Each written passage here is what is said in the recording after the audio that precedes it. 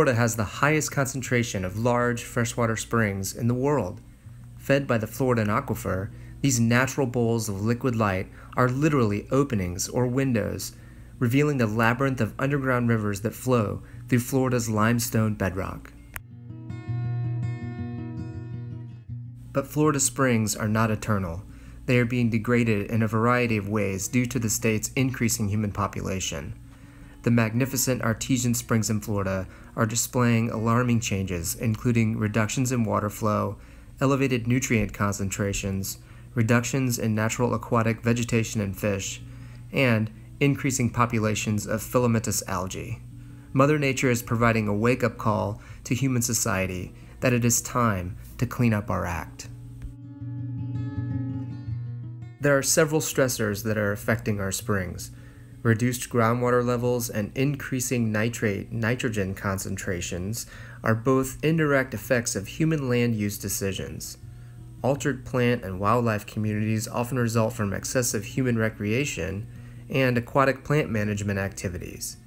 These stresses are obvious even to the most casual observer of springs. The Florida Springs Institute is working toward the vision of having a permanent research center focused on springs and aquatic ecology and education at a major Florida spring. In the meantime, they are devoting their time and energy to developing restoration and management goals for as many springs as possible and advocating for their protection and restoration. The principal short-term goal is to raise public and agency awareness about the need to cut back on groundwater extraction and nitrogen loading to groundwater. The mission of the Florida Springs Institute is to provide a focal point for improving the understanding of springs ecology and to foster the development of science-based education and management actions needed to restore and protect the springs throughout Florida. This mission is fulfilled by developing a quantitative and scientifically defensible baseline of ecological data that documents their existing environmental conditions and trends over time. Disseminating current best available knowledge and information about the ecology and environmental condition of Florida springs to the public and their leaders by recommending management actions needed to reverse adverse changes occurring in many springs in the state. Promoting a strong economy throughout the springs heartland of North and Central Florida that is compatible with healthy springs and that directly and indirectly supports wise land use practices to reduce pollution affecting springs and to maintain historic spring flows that support healthy spring, plant, and animal communities.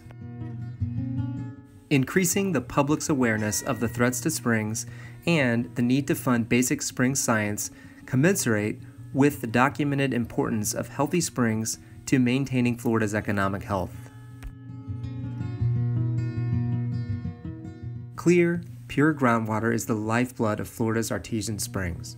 Remove flowing water and a spring is a sinkhole, a stagnant window into the dark, dead limestone below our feet.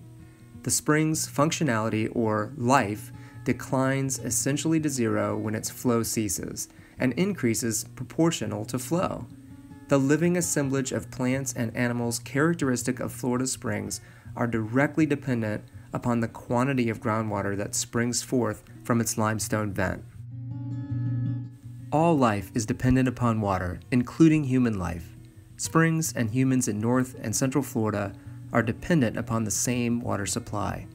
There is really only one, highly interconnected, Floridan aquifer, a single supply of groundwater for humans and springs.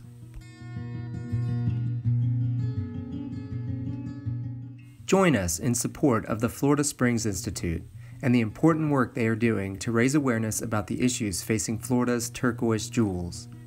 To learn more, visit floridasspringsinstitute.org.